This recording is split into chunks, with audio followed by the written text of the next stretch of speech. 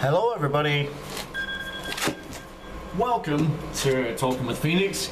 For those who have seen the walking and talking segments, I've touched on these subjects before, but I thought I'd like to touch on it again, where I'm not just walking around and being distracted, but where I can actually sit and think and gesture, which is a whole lot of fun, because you guys know how much I love my gestures.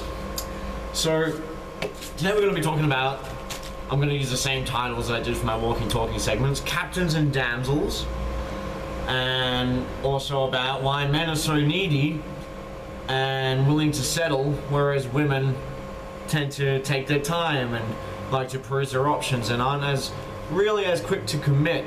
And if they are quick to commit, they generally don't last the test of time. At least they're not so much inclined to last the test of time as much as the guys will. So let's look at the world we live in, because really everyone is, if we're all victims under the same umbrella, we're all victims of circumstance and conditioning ultimately.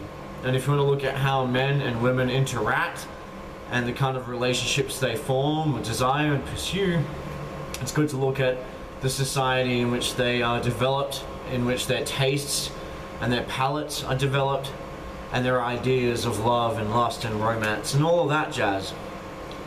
So, you know, if you look at the bare essential, and one of the videos I touched on how that one of the biggest differences between the genders are that they both have different windows of opportunity, or prime windows of opportunity. And what I mean is, you know, it doesn't matter what age you are, you're always going to be able to meet someone and find a companion and someone that will love you and cherish you for who you are. But each gender, male and female, each have their prime window, meaning, you know, this is when they have the most opportunities abundantly, because they're in their prime, you know what I'm saying, their prime window. So for females, the prime window generally lasts from when they're ready to start dating, let's just say legal age 18, up until the age of 35, even 30, you know, because when you start heading towards menopause and you can't have children anymore, you know, time starts ticking and women be racing, and then they'll start, you know, they got to find somebody to secure if they want to fulfill the dream and the vision of having a family. So when you're in your 20s, you know, you're in your prime. As soon as you hit 30, I think most women will be more open to settling down when they find something good. But with that said, if within that time frame something better comes along, they might be more inclined to move along, because they've only got a window of 18 to 35, so that's only 17 years, whereas a man, on the other hand, his prime window of opportunity starts from when he's, let's say, 18 years old until he's not 35, not even 45, not even 55. You know, men can still be fertile up until the age of 60, even 70. And that's the thing, in this society where it has been conditioned that women kind of view themselves as objects which they must adorn, they must be youthful and supple and entice their man with the right looks and the right moves. It's all very superficial, and it's all about beauty from an outside perspective. So, you know, women also, for that reason, their time frame is still up to about 35, and then a lot of men will keep hunting for younger fish. They're not going to go for old trout, so to speak, no offense. Personally, I think all women are beautiful. I'm more attracted to older women, past 30s, but that's just me. So, you know, I'm not saying this is the way it is extremely set, but generally speaking, you know what I'm saying? So, you know, in terms of beauty and being youthful, women only have so much time, not a whole lot of time. Men, on the other hand, it's different the way that we are conditioned and the way women are conditioned to be attracted to men and what they look for in a man. A man doesn't need to be pretty or beautiful. I mean, it helps to be handsome, but that's the thing. A man can be 30, 40, even 50 years old and still be dead sexy, like James Masters from Buffy. You know, that guy was 40 years old when he was playing Spike in Buffy. You know what I'm saying? George Clooney, Johnny Depp, all these guys are still like, rang. A lot of girls would tap that regardless, if, you know, if it works both ways. And yeah, it doesn't matter about age, because it's not so much about the youthful appearance and being beautiful for a man, it's as much as it is about his status. And that's the thing, if you've got from the age of 18 to, let's say, let's be realistic, 18 to 50 or 18 to 40, which is a significant amount of more time than a woman has in a prime window of opportunity, mind you. It's at least double, and then some. the window of opportunity the woman has. You know, the man, his status develops over all that time. From the age of 18 to 40, 50. He's got more time to develop his reputation, his image, his sense of affluence, you know, prestige, and it's all about, you know, how much he accomplishes in that time, how much he acquires in that time. Because now moving on to another talk, you know, this is how society has conditioned to evaluate each other. If you think about it from childhood, what are girls taught? You know, from the first day, like, they're given Barbie dolls, right? And all these different outfits that they can dress the Barbie dolls in, and little makeup kits, and little houses, and making everything look pretty, and decorating. They've got little magazines for girls, you know, the ones where you, like, cut out the clothing, and then you can mix and match on the body, and sort out all different, like, outfits for your little, like, princess, or whatever. From the day women are born upwards, in the Western society at least, it's all about beauty and cosmetics and fashion, and really it's all about, you know, being raised from the outside in instead of the inside out. It's not like the way boys are raised, on the other hand, where it's all about being brave and courageous and taking risks and being daring and being fair, and, you know, all these things that are about the inside qualities, you know, being patient, being persevering, being courageous, you know what I'm saying, being smart, being aware. There's a lot more emphasis, in my perspective, my observations, on how boys are raised in terms of them developing their inner strengths and qualities and attributes, and the things which make them human, the things which give them a connection to self on a deep level. They're raised from the inside out, whereas women are raised from the outside in.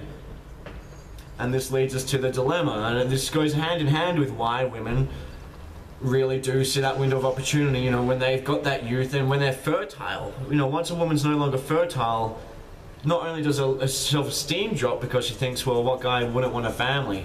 Even though there's plenty of guys that already have kids and are single fathers looking for a partner, or don't even need children, you know, it doesn't really matter if you can't have children. It doesn't matter how old you are, you're still worthy of love, and it's out there waiting for you. I believe that. But, you know, there is this conditioned sense that, you know, if you're not fertile and if you're not beautiful and youthful, then you're not really in your prime anymore.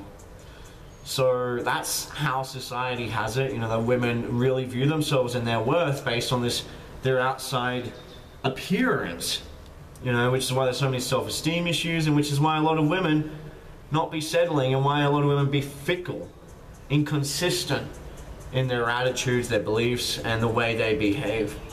Because instead of being developed from the inside out, where it's about their own belief systems, or it's about their own feelings, how much time do we have left? Yeah, their own feelings and, you know, their own qualities and values.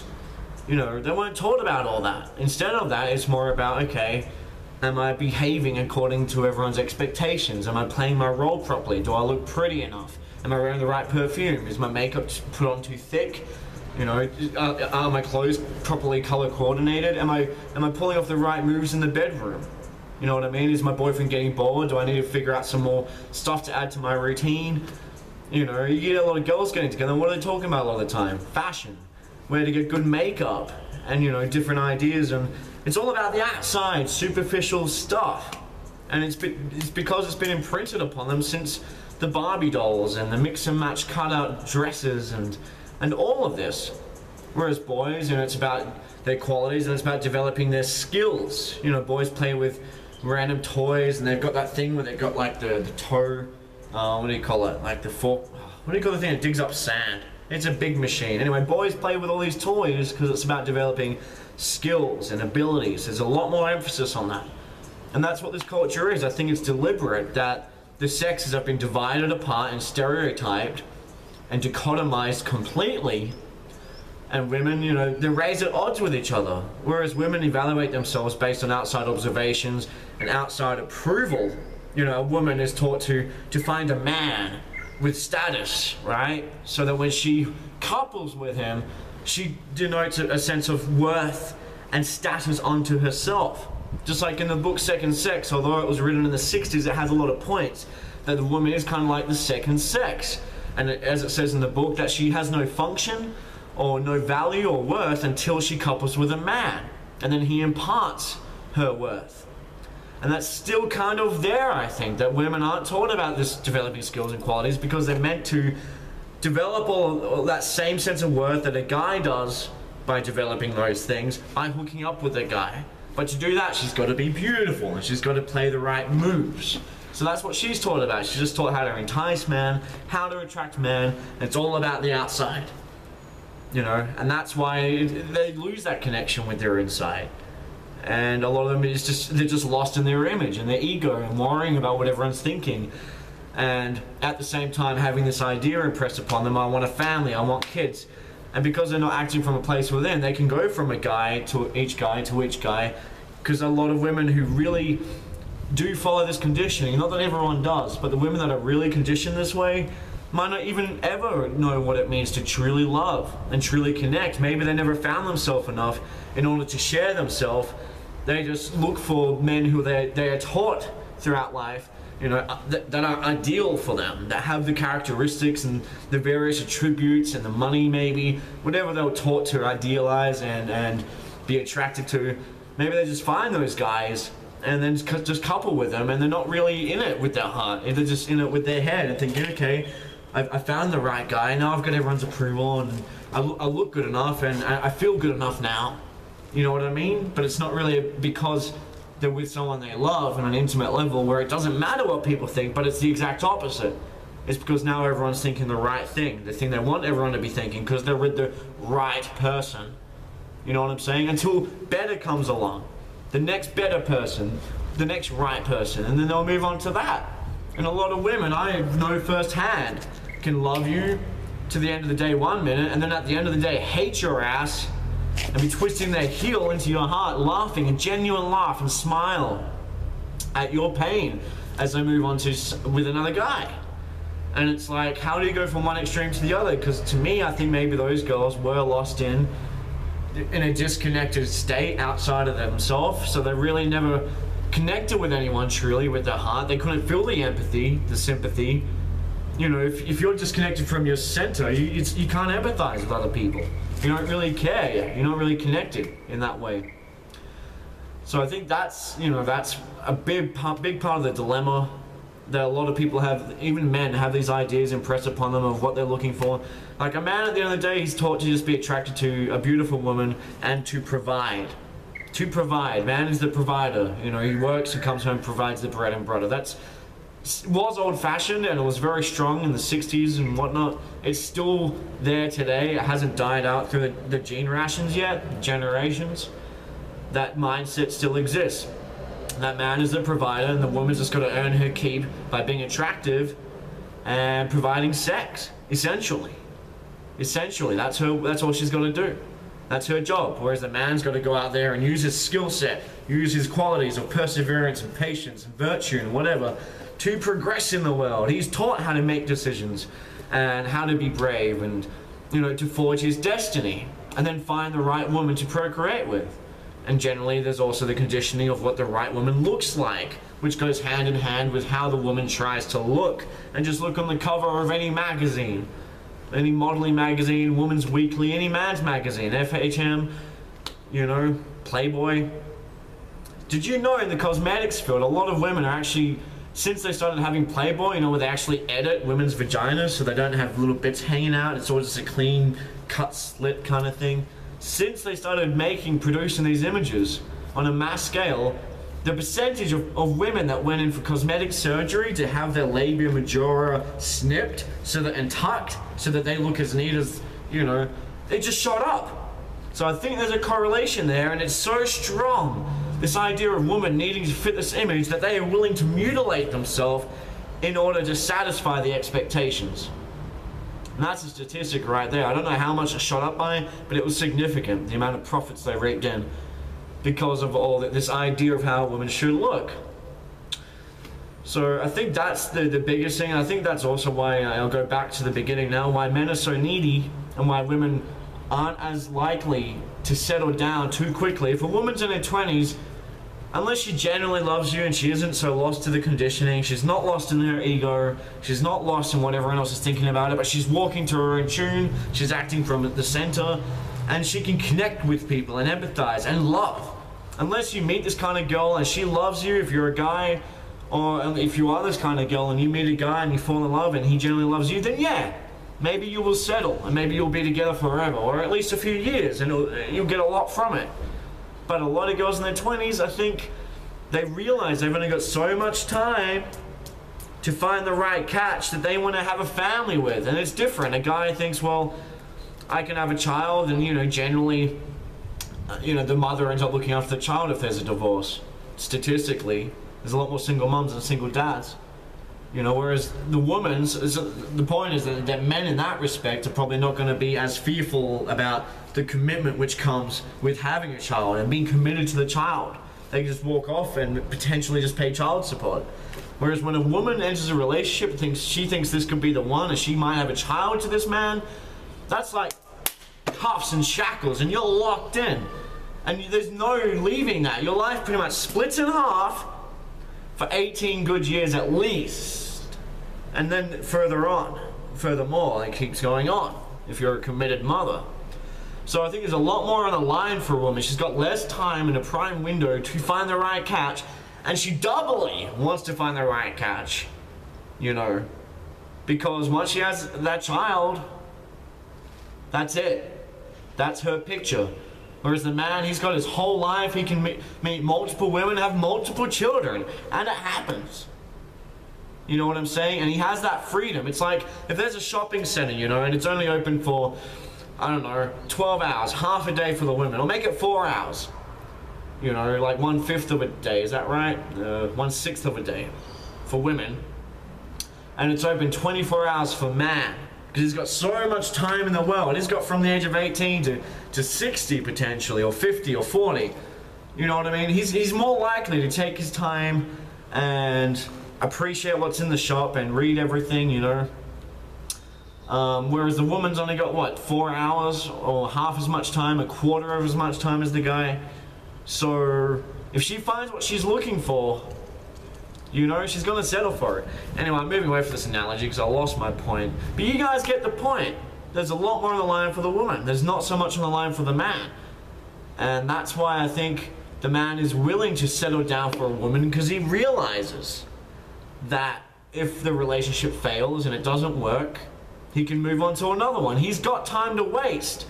Whereas a woman doesn't have so much time to waste. She doesn't have that luxury. So if she's with a guy and there's a few red lights, or she's a little dissatisfied, and then someone else comes along, a perfect suitor, and everything's green lights and go, she might just go for it because she doesn't have much time to waste. A guy has the time to waste. He will see his relationships through to the end, because why not? He's got time to peruse through the shop, you know, and try before you buy kind of thing. And then even buy it, and if it breaks and it doesn't work, he can buy something else. He's got time. You know what I'm saying? With a woman, she's only got a few hours. She's got to find the right thing, and she can't try before she buys for too long. She's just got to find the right thing and really focus on it, you know, before she truly commits to it. She's got to focus on make sure she's got the right deal for the kind of life she wants, the kind of partner she wants, and family. So there's a lot more on the line, you know. If you look at it like, you know, life's a garden, and you've got your water, your attention, and your energy, and time. You know, a man's got a lot more water to water different plants and different relationships, whereas a woman's just got so much. So really, she can't afford to give too much of herself, you know what I mean, to every relationship. Really, I mean, she can give a lot to each relationship, but she's only got so much time. So I don't think she's really going to truly commit and invest all she's got until she finds the right plan, the right relationship. So anyway, that's my thoughts in it. You know, why women are inconsistent, because they act from the outside in, and men are generally more consistent because they're taught to act from the inside out.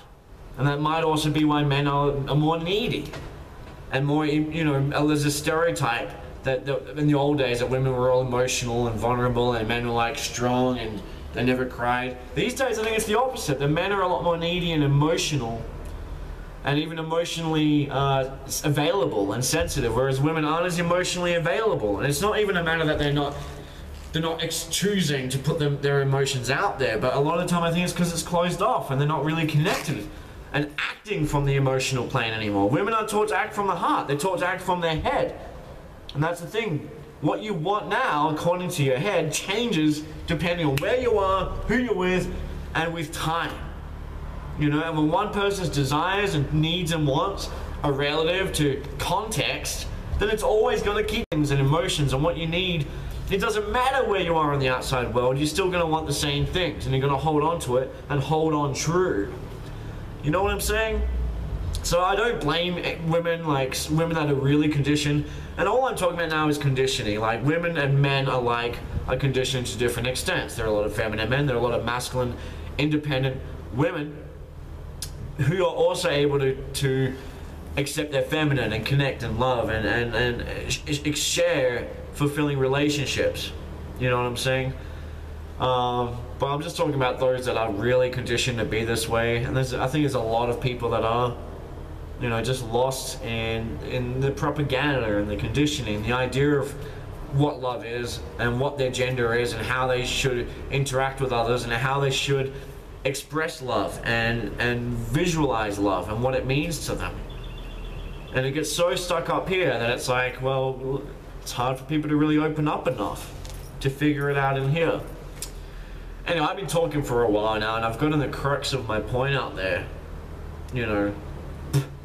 So I hope the guys become a lot more sensitive to the fact that a woman has a reason, a good reason, for not wanting to settle down too quick and for wanting to be open to options. Because she's got so much time, so much water and energy, and there's a lot more on the line. You know, put yourself in her shoes. Would you be so quick to jump into the first basket, you know, the first opportunity? What if there's a hole in it? You know what I'm saying? Count your eggs before they hatch. I don't know, whatever. And I hope women also appreciate why men, you know, are willing to invest and commit to each relationship, why they're more emotionally needy, because men are taught about needing approval from their inside qualities, whereas women need approval of their cosmetics and the way they move and all that superficial stuff. Men need the approval of their values and how hard they've tried and accomplishments that they achieve through hard work and perseverance. You know, that's how we're taught to get our strokes, our ego stroked, is through being recognized on an inner level and everything that we've provided. We just want the recognition. And that's why men might be needy, and maybe women aren't taught to recognize these things because they don't recognize it within themselves. They don't strive as hard as man, and they're not taught to be recognized in their achievements and their virtues, you know, and who they are inside. So it's very hard for the woman to give the man the appreciation he needs and the validation he needs, whereas the man will give the woman the appreciation she needs because he does appreciate the cosmetic, he does appreciate the beauty and the sex, yeah. But I think the man is also looking for more because he's able to empathize and he's able to act from the inside plane, at least he's taught to.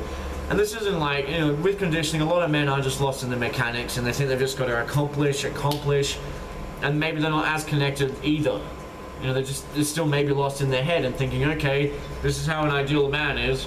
Man's got to be successful, you know, so that he can build his status and earn the right woman. But I think there is more likely that men are able to, given the conditioning, still connect from a place within simply because that's the way they were raised. You know, and it's a hard situation, really.